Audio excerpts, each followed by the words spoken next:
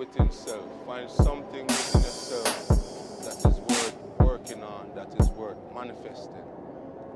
I thought that the way to the universe was through the sky, but I was wrong. The way to the universe is through the mind.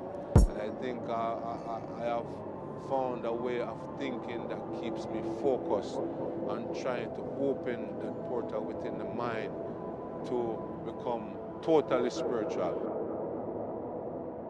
And sometimes you have the right approach, but you just have the wrong timing. So when I go through the time there, I realized that couldn't work because we don't know our strength. And if we just know just a fraction of what we're supposed to know, gosh man. Because you see, self-infinite. There's no end in self, you can just discover more within yourself. That's the thing there. A medium where them can escape through, because if you give up the system, you still have to have something in place to keep things at a norm. You see what I say? You can't dash the system and then you live like caveman again. You know?